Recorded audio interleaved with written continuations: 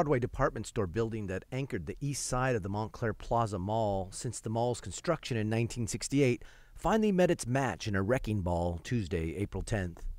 The building, that has been vacant for more than a decade since Macy's department store pulled out after taking over when Broadway department stores went under, is being demolished to make way for a new AMC theater complex.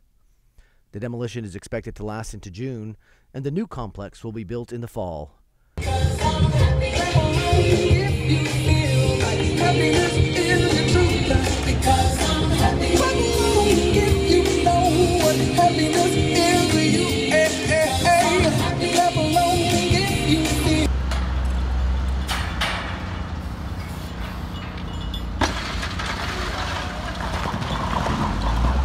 For Inland Valley Daily Bulletin columnist David Allen and the Southern California News Group, this is Eric Vilches.